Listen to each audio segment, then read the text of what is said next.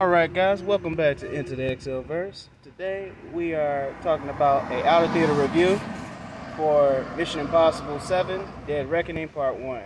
Yep. And we're going to talk with John here to see how he liked it. Man, I give the movie an 8 out of 10. I highly recommend it.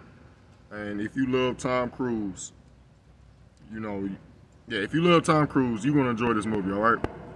And on top of that, the things that the man do, on set to risk his life, it makes you appreciate the movie even more, okay? And the movie was good. I highly recommend it. 8 out of 10. Bring your family, friends. You won't be disappointed. Like he said, if you're a Mission Impossible fan, you're a Tom Cruise fan, you won't be disappointed. I give it a 9 out of 10.